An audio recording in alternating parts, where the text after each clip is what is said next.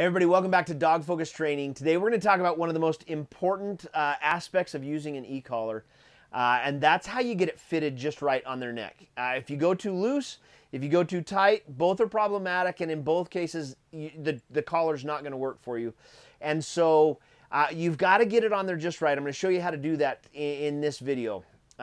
We'll also talk about the complications or the consequences of both too tight or too loose, and what can happen and what can go wrong. So we're excited to get to the video, share this important information with you.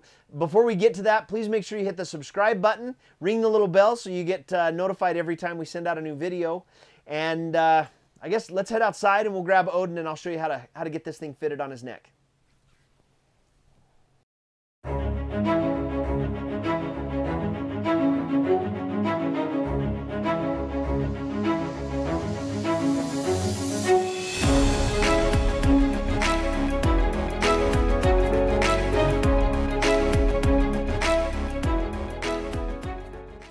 Okay, so one of the first things you're going to notice when you take one of these out of the box is that the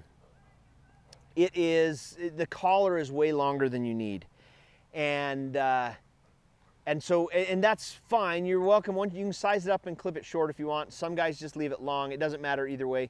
If you do cut it short, you're going to want to burn the ends, kind of like you would a nylon rope to keep it from fraying,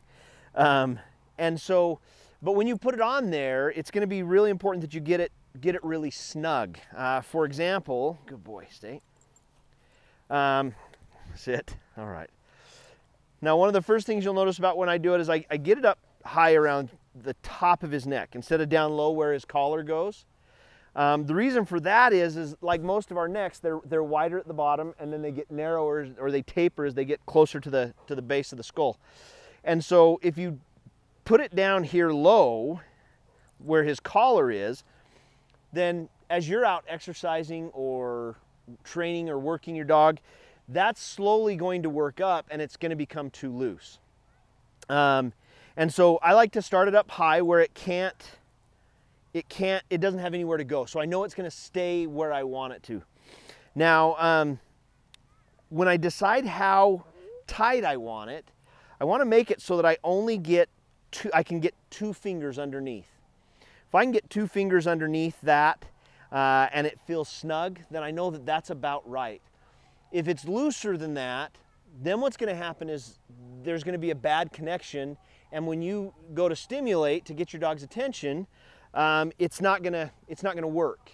He's not going to feel that stim. It's not going to stimulate those muscles in his neck. On the flip side of that, I think maybe the consequence of too tight is obvious, but I'll state it anyway, just for the purposes of the conversation, is if you get it too tight, you're going to choke your dog. And you're going to cut down his airways, and he's not going to breathe right, and the training's going to go poorly, and you can have a disaster on your hands. And so you want to be able to just get it so that 2 fingers can slide under there. And then, like I said, I haven't cut mine off, and I've never noticed any problem with it. So, all right, sit up. There you go. So you can see how long that is, and it kind of lays over, but it's never, all right. Hey, bring it here. Odin, come. And it's never caused me any problems. Right here, right here. Hey, drop it. No, drop it right here. Drop it. Good. All right, we're going to send him on a fun retrieve. All right, good boy. So that's the key to getting it adjusted just right. If you're having problems with your e-collar, come here, hey. If you're having problems with your e-collar, one of the first things I would check is the fit. And just make sure that it's not too tight, and make sure that it's not too loose, and that it hasn't moved on you over the course of your training, especially if it works early on and then stops working and you're not getting any response from your dog. It's a good sign that it's moved up and it's loosened. All right, come on. Right here, drop it. Right here, drop it. Sit.